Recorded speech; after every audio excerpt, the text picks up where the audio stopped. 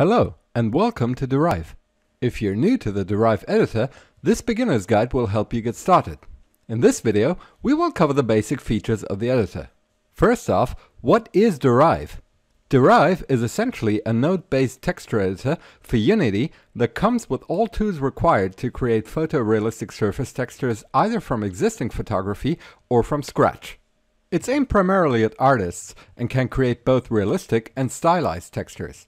The output is standardized to work with common surface shaders that handle one or more of the following maps: albedo or diffuse maps, normal maps, height maps, ambient occlusion maps, and specular maps.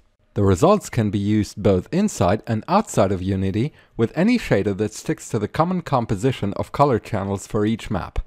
Custom compositions for custom shaders are also possible, but that is something we will cover in another video. So let's get started. We will start by introducing the views, what they do, and how to navigate them. After that, we will start building up a project by adding some nodes to the canvas and see how everything plays together. During the course of this guide, we will create a simple leather texture, and in the last step, we will export the final result. Please keep in mind that this guide does not replace the documentation. If you need more in-depth information on the editor or on specific nodes, you can look it up in the online manual and the node reference. Once Derive is imported, a folder called Dogmatic appears in the project view in Unity. Derive is in a subfolder. Before we can use the editor, we need to create a project file. There are several ways to do that. The one I prefer is to simply right-click into the project view in Unity, go to Create, and select Derive Project. The project file appears and can always be identified by its file icon. Double-clicking it will open it in the Derive editor. This is what a new project should look like in Derive. The editor is organized in 4 views. The node canvas in the center is where we will spend most of the time editing our project. The property view on the left side shows us the project settings and the export settings when nothing is selected in the canvas. If an individual node is selected, the property view will display the settings for that particular node instead. Then we have the preview area in the top right corner, where we get a live preview of our output, and the resource area in the bottom right corner, where we can access useful resources and share our work with other users. Since we won't be working in all areas at the same time, we can resize them to focus on the view we are currently working in. All views can be expanded and collapsed, moving the mouse while holding down the left mouse button on their resize icons. Let's start with the canvas. Every project has a master node by default. This node is always required and cannot be deleted. It has input connectors for the final result of each individual map and passes the data to the live preview so we can review it. We can select individual nodes by left-clicking them. To move a node, simply drag it along the canvas holding down the left mouse button. To pan the view, hold down the right or the middle mouse button and move the mouse. We can also zoom in and out using the scroll wheel. Let's add another node. To do this, we right-click somewhere on the canvas. This will open up the node menu that shows us the available node categories. Click the small triangle next to a category to expand it and see the available nodes. I will first add a Voronoi node, which is located in the Generators category. This will add the node to the canvas. We can see that the Voronoi node has an output connector, but no input connector. This is because the node generates an output without requiring an input. In this case, it's a random Voronoi texture. When the node is selected, we can see its properties in the property view.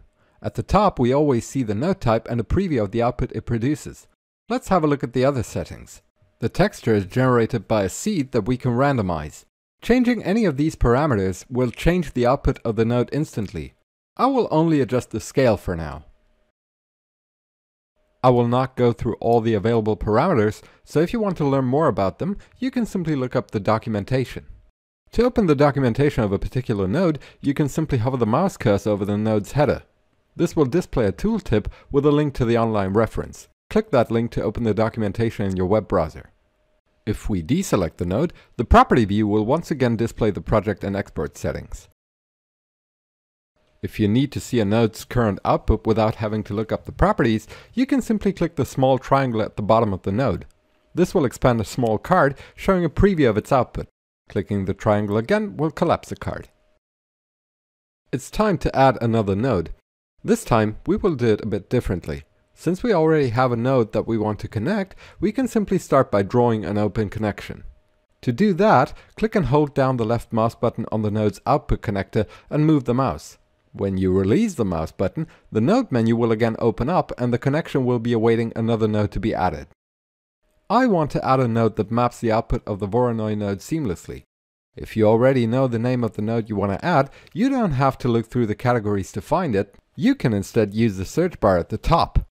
If I start typing the name of the node I'm looking for, the menu will automatically filter matching nodes. Click on the node to add it to the canvas. We can see that the node is now not only on the canvas, it already has been connected to the output of our Voronoi node.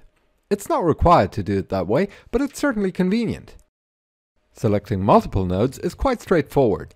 We can either draw a box around them using the left mouse button, or we can control select individual nodes to add them to or remove them from our selection. When multiple nodes are selected, we can move them all at once together with their connections. Nodes can also be copied and pasted together with their connections. If we want to do that, we select the nodes that we want to copy and press Ctrl-C. If we now press Ctrl and V, the copied nodes are pasted at the location of our mouse cursor. Pasted nodes have the same properties as their originals, but they don't keep it. If you make changes to the original node or the copy, these changes will not propagate to their counterparts. If we want to remove a connection, we can simply left-click on the input of the node it connects to and move the connection away from it. When we release the mouse button, the connection disappears if it doesn't connect to anything. If the connection leads to a valid connector as you release the mouse button, the node menu will not open. Instead, the connection is established instantly. To delete nodes, select one or more nodes you want to delete and press the delete key on your keyboard. This will remove the nodes from the canvas. So now that we know how to work with nodes, it's time to add some more. Currently we have 2 nodes. The purpose of the seamless mapping node is obviously so we can tile the texture seamlessly. The Voronoi texture will act as a height map for our leather texture, and from the height map we can generate both a normal map and an ambient occlusion map. To do that, let's add 2 more nodes. One is called normals from height, and the other one is called AO, or ambient occlusion from height. Connect them to our seamless mapping node, and now all we need to do is adjust the node's parameters. Again, I will not go through all the parameters in this video. You can look them up in the node reference. For now, you can just follow along and simply do as I do. We now have an output for the normal map, the height map and the ambient occlusion map, but of course we still need an albedo for our texture. In case of leather, a uniform color will do just fine. So we add a color node and specify the desired color in the node settings. Some nodes have their main setting right on the node body and we can set it from there if we want to. We don't yet have an output for the specular map, but we will get to that later. Right now we can work with what we have. Let's connect our outputs for the individual maps to the master node. The color to the albedo input, the normal map to the normal map input, the height map and the ambient occlusion map to their corresponding inputs, and we are ready to preview our work. If we find that a connection is obfuscated by another node, we can simply reroute it. To do that, we can add a relay by double-clicking somewhere on the connection. We can drag the relay to reroute the connection. Double-click the relay to remove it if we don't need it. Deleting a connection will also delete all relays that it may have. There is no need to save your project at any point. Derive does it automatically as you go, so you can close the editor if you wish to stop working and resume right where you left off when reopening the project. Let's expand the preview area. First, we can choose whether we want to see our output mapped on a 3D object or see the maps individually. When we look at the individual maps, we see them as they are connected to the master node's input connectors. This is the data as it would be exported if we were to export now. When we select the 3D preview, our maps are rendered on a 3D object using one of 4 available shaders that we can choose from. These shaders are the Unity standard shader with a specular setup, Derive's parallax occlusion mapping shader that is selected by default, Derive's tessellation shader that features physical vertex displacement, and a lightweight mobile shader. With the exception of the mobile shader that also features parallax occlusion mapping, all shaders render based on the PBR lighting model, while the mobile shader uses the more simplistic Blin-Fong lighting model. When we select a shader, we see all the available shader properties beneath. Changing them will change how the preview object is rendered. By default, the preview model in any new project is a plane. You can choose from a variety of built-in preview models or select custom to render and preview the output on one of your own models. Since we are making a leather texture, let's select a cloth model to render our texture on. Another important preview setting is the lighting. We can choose between a setup with a directional light only or an advanced setup that also uses environment lighting. For now, we will use the latter. Before we can adjust the shader properties, let's have a look at how to navigate the preview. First, let's collapse the preview settings by clicking this small triangle so we have a better look at our model. To rotate the model, hold down the left mouse button while the cursor is inside the preview window and move it.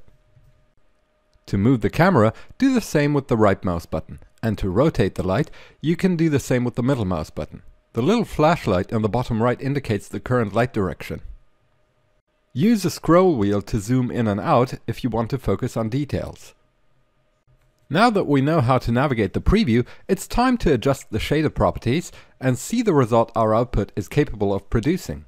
Expand the preview settings by clicking the small triangle again.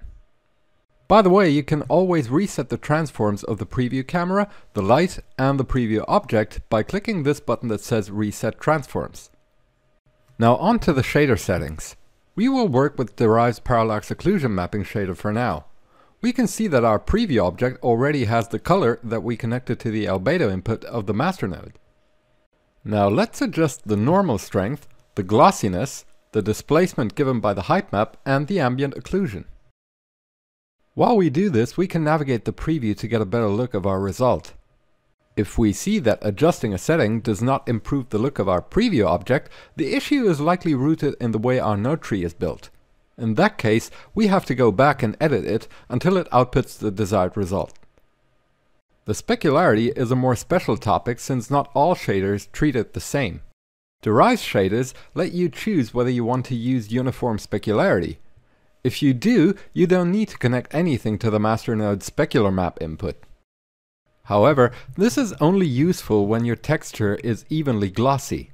If it's not, it has to read the specularity information from the specular map's alpha channel. Since our leather texture has uniform specularity, we don't need to care about a specular map for now. The nuts and bolts of specularity and how to set it up with Unity standard shader will be covered in a separate tutorial. Now that we're happy with the preview, we are ready to export our texture. But before we do that, just for the sake of completeness, let's have a look at the last view we haven't covered yet, the resource area. Here we get access to useful resources and news. You can also showcase your work on social media or submit it to the Derive content gallery to make it accessible to other users under certain restrictions you can choose. To make things easier, you can one-click capture a screenshot of your current preview for showcasing. The screenshot will be saved in Full HD resolution and only contain what is rendered in the preview, without showing the settings or anything else from the editor. Apart from that, you can also see the resource packages that are currently available for download. All resource packages are free and contain collections of patterns, height maps, and albedo textures. Once imported, those resources will appear in the available resources from where you can drag and drop them directly on the node canvas. Details on that will be covered in a separate video. Another resource we have access to from the resource area is the documentation. That includes the manual, the node reference, and the video tutorials. And if you need any assistance, you can access various resources from the Help and Support tab, from where you can get to Derive's Unity forum thread, Derive's own community forum, an FAQ, an issue tracker, and a contact form. To make things easier, you can one-click capture a screenshot of the editor as you see it to use when posting on the forum or submitting a support request. Now let's go and export our texture. Make sure you don't have an individual node selected so we can see the project and export settings. At the very top, we can choose between two resolutions. One is for the editor, the other one is for the exported textures. The editor resolution tells Derive what resolution it should use internally while editing. The higher this resolution becomes, the higher the quality of your preview image becomes. However, this will also severely impact the editor's performance because it handles much larger amounts of data. For instance, using a resolution of 2048 by 2048 pixel for the editor, the workload and memory usage will be 16 times higher than with a 512 by 512 resolution.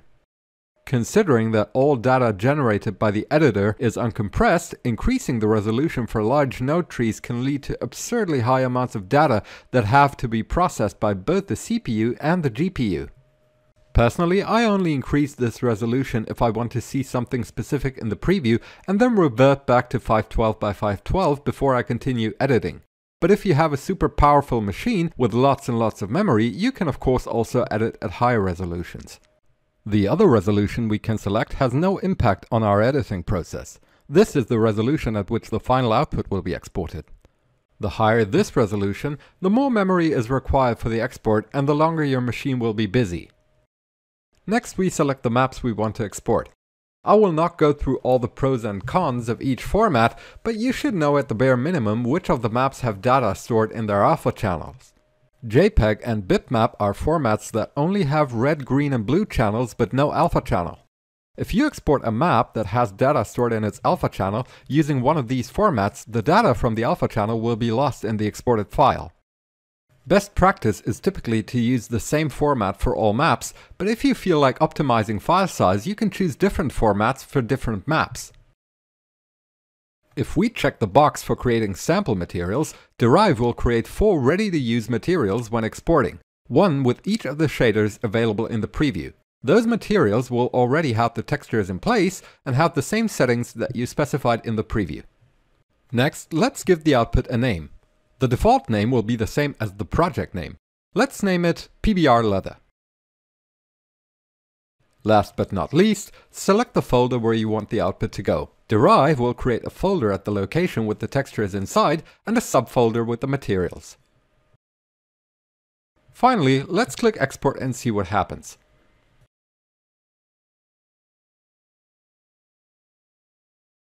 So after exporting is complete, we can close the Derive editor and go back to Unity. We can see that Derive has created a folder. When we open it, we can see our texture with all of its maps and a subfolder with the materials. Let's test it. I will add a plane to the scene and simply drop the parallax occlusion mapping material on it, which is a shader we use in the preview. As we can see, the result is quite the same we got in the editor. Since we export it at a resolution different from the one we used in the editor, and since the lighting of our scene might also not be the same as in the editor, we may have to adjust the material settings to get the desired look. But at this point, we have created our first usable texture while learning the basics of how to use Derive. Congrats! And that is it for this beginner's guide. Thanks for watching, and there are more tutorials where we dive into more specific practices and examples to create awesome looking surfaces. So if you like, check them out and see you there.